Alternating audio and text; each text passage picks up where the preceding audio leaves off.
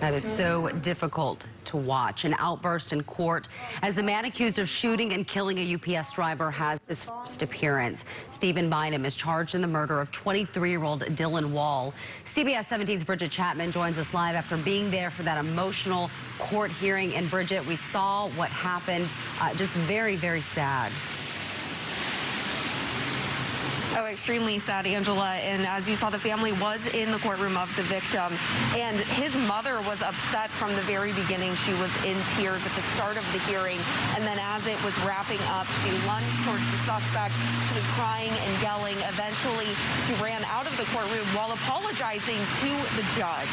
Police say that 30-year-old Bynum shot and killed Wall while he was working his UPS shift last night in Raleigh.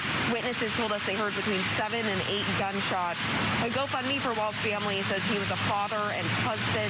In the suspect's first appearance, it was decided he'd get a court-appointed attorney, have no bond, and be back in court next month. As it was wrapping up, this is what happened.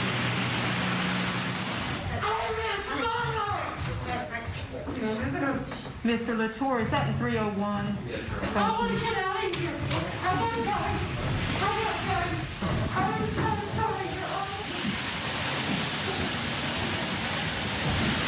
She then went to the hallway and cried in the corner for a few minutes before leaving with the rest of her family.